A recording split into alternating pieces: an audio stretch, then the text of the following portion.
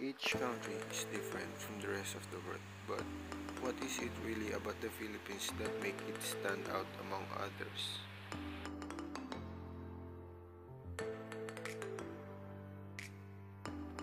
The Filipino culture has varied influences from previous colonization, deriving mainly from the culture of Spain and America.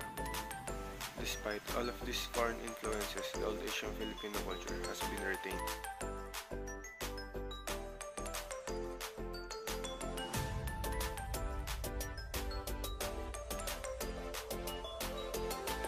The bayanihan refers to the spirit of communal unity, working cooperation to achieve a particular goal.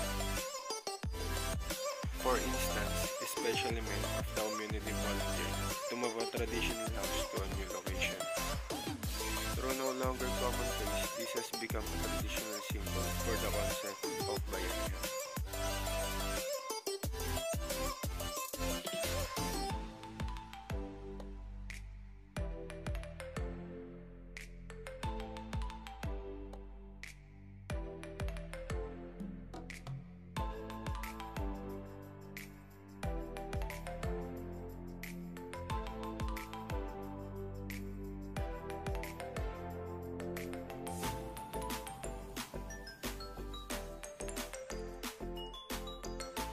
Harana was a traditional form of courtship in the Philippines.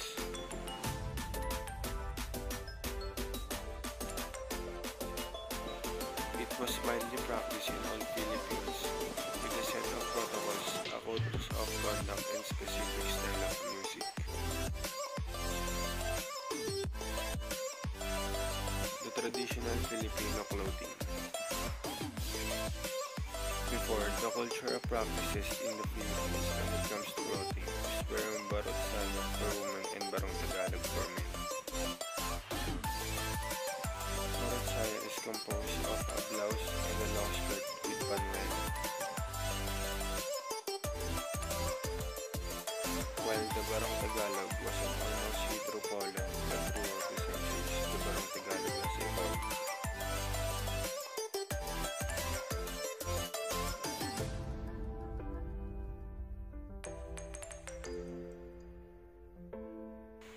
Another great thing to know about the Philippine culture is that Filipino love celebrations.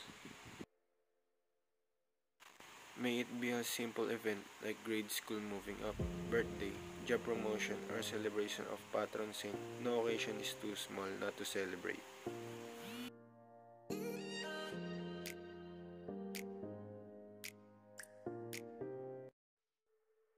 Philippine festivals are also among the most remarkable cultural practices in the Philippines, where Filipinos give all out to celebrate the province or town fiesta.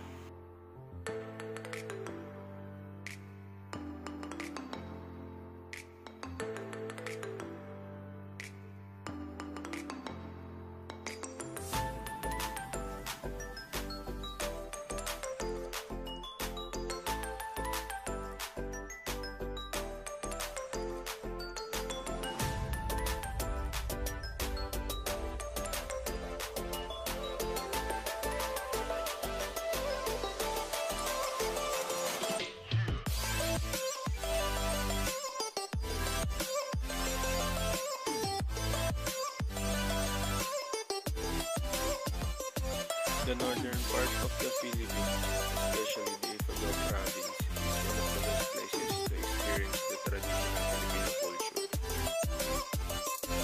From the Filipino cultural heritage and arts to the cultural practices in the Philippines, Ifugao is something you shouldn't miss to experience authentic Filipino culture.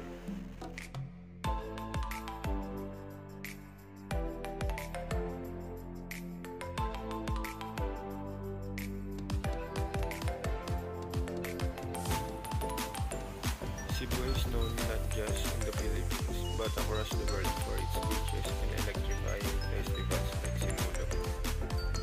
If you want to party like a Filipino, make sure to attend